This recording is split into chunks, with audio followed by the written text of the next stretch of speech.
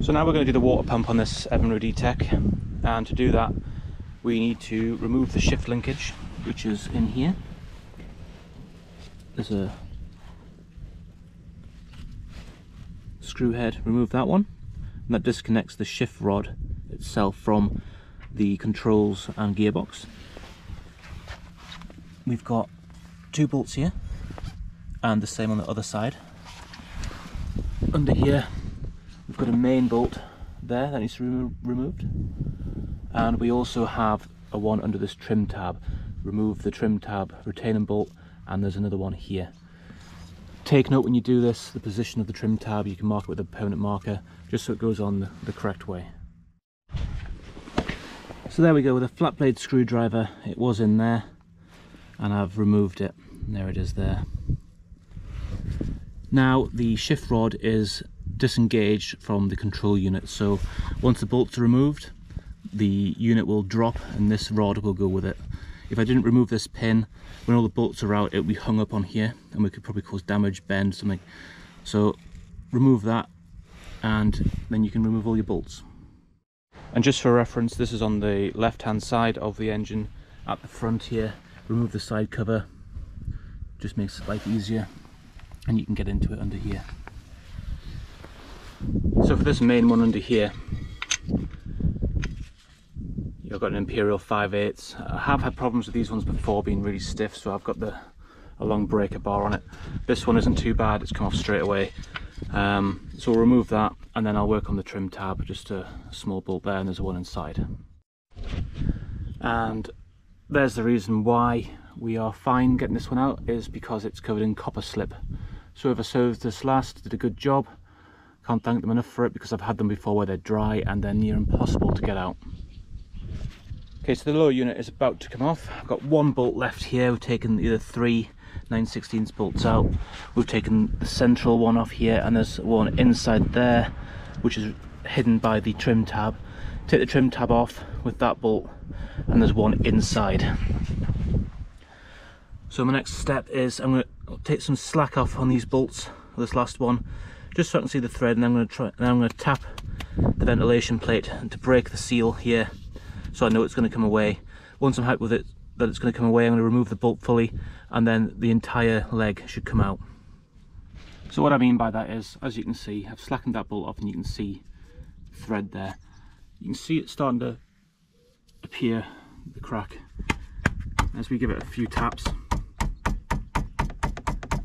It is starting to open there, so I'm happy that it's going to come away. What I'll do is now I'll take that last bolt out. I need 2 hands for this, and once that's out, the whole thing should slide straight down, remembering that you've got a shift shaft and the power shaft, so don't just try and pull it on an angle straight away. Withdraw it fully. You'll see what I mean when you do it yourself and you see it. That's the leg off now. Didn't take much. And here it is. I've just rested it on here. There's no weight on this shaft here or on this one, because I don't want them to bend, as everything's just been held at the bottom there. Just take note of the orientation of this shift linkage here, because it has got an orientation. Make sure it goes back in the same way it's come out. Not that we're going to be removing it. There's the power head spline there. That's what's driving the gearbox at all times, and the water pump, which is located here. And we're going to do a full water pump rebuild, not just the impeller. I've got everything, including the top housing there. So here we have it. We've got all the parts here laid out. We've got some new bolts and the instructions. Well, not so much instructions, but what you get with it, and just as referred to a service manual.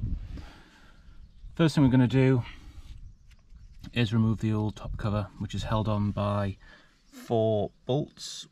So the size of these 4 are 3/8. So we'll remove these now, and we'll see the condition of the water pump. Now ideally when you do this job, normally I'd have it in a vise, workbench, something like that. I haven't got that today, but for those that don't have one, this is the same way. Just rest it somewhere. Don't put any weight on these shafts, because they can bend. So with the 4 bolts out, we can just see if it'll want to break free there. I don't think it's been off for a while, so it has got a bit of resistance there. So what I'm going to do is I'm just going to get a flat blade screwdriver, and where it is lifting, just going to give it a helping hand just to break the seal. And there we go, it's coming up and all over. So we'll just take the housing off first, and we can see the impeller there. The impeller's in, seems to be okay condition first glance. No loss of blades. We have got a bit of compression there.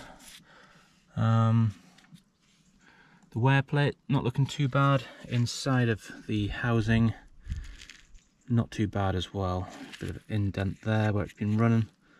Overall, not disastrous. So we'll lift the impeller off now.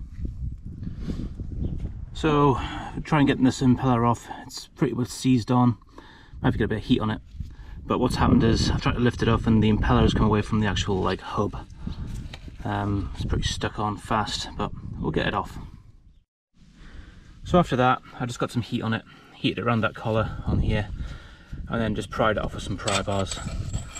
And while it's still warm, I've got it off. So that's what's the impeller is sort of bonded to. The keyway, I lost the keyway when I popped it off. It went into the grass somewhere. Can't find it, but it's off, and we can build the new water pump. So that's what it looks like without the wear plate on. So this is just the basic. You've got your water seal there, or your water seal for your gear case, and we'll build it from scratch. Okay, so starting from the bottom, we've got the gasket and the wear plate. So a good tip is to use the old one as reference as to how it came off. So as we can see, gasket's underneath here, and that's how it's lined up. So I'm going to put the gasket on underneath. Get it turned around right, just like that, and we'll set these over the top.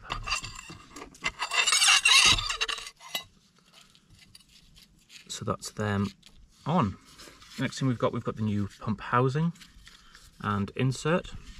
And what I'm going to do is I'm going to put a bit of marine grease just to aid it when it comes out next. There's a air purge hole here, do not get anything on that, or sort of where it mates to in here, or else you'll find it hard sort of priming the engine with water. So we're just going to do on the outside there. Got a locating tab there as well. So I'm just using this Quicksilver 24C grease. Don't need much. I say it's just to aid the installation. So don't go like plastering it on. And inside the housing itself, there's an indent where this tab locates. And there we go. It's in and it's flush. The next thing we're going to do is we're going to put the new impeller over. It's held on with a cam, so like a keyway, which is down here. It's a flat section, and we've got a cam that goes in. So we're on the left hand side of the engine here, so the thick end is going to be facing forwards. There's the cam profile, like that. To aid installation, put a little bit of grease on there just to stick it on. So as you can see there, I put a little bit of grease on there, and I'm just going to stick the cam onto there. Just wipe off the excess, we don't need that much on there.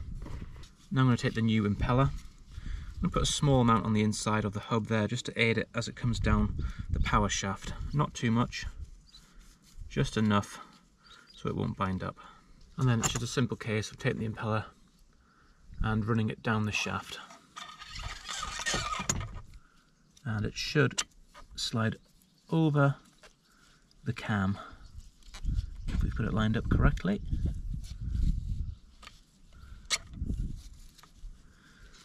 So we go there. I'll just see if I can show you with it again. So there's the cam, and the impeller is sliding over the top, and it will engage and lock to the shaft, which is very important. There we go. Let's confirm that's locked on. So next little step, I've got an O-ring that sits in here. Drop the O-ring in there. Again, it can be easier if you put a little bit of grease on there just to stick it in. So you just need a tiny amount. So yeah, there's the O-ring there. Now, it's a small amount of grease top and bottom. There we go. And we're going to just drop it over the shaft.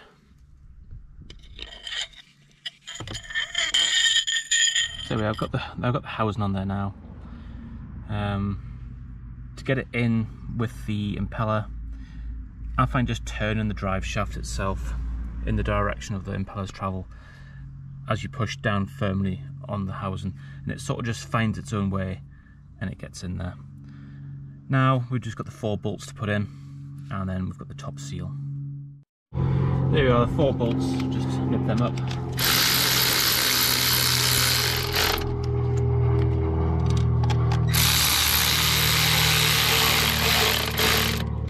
No particular order.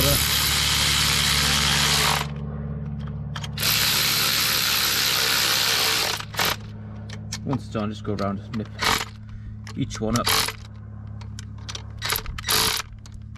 And there we go. Right, so now we've just got the 2 seals that go on. This round one just goes over the top of the water tube, and this one goes over the top of the drive shaft. It has got a small cutout here which matches the water pickup tube, so just drop them down and over.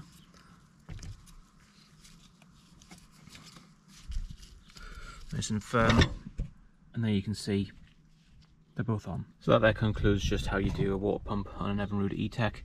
Pretty straightforward. If you take it apart, basically it's the reverse of that when you reassemble it. One thing I like to do, I always grease the tip of the drive shaft just so it aligns with the splines and the power head before we reassemble. So I just guided the leg back in there.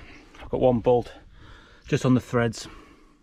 Took some alignment with the power shaft, and on this one it seemed to me that the, if you can see it very well, but the grommet that the shift shaft goes through was getting pushed out the way, so it was, the shift shaft was getting pushed out of direction. I've got a bit of clearance to come up yet, but that'll get taken up on the gear case gap there. It's pretty much aligned, so once it's up I'll be able to get that little bolt through, and that'll be locked back on, and I can get all the lower unit bolts back in. So the last step, once all the bolts are in on the lower unit, is just to get into that shift bolt which passes through the shifter, and I'm just trying to line the flat blade screwdriver up. There you go, see me turning it there, nice and tight. And that's it nipped up. On the right hand side there, you can see it.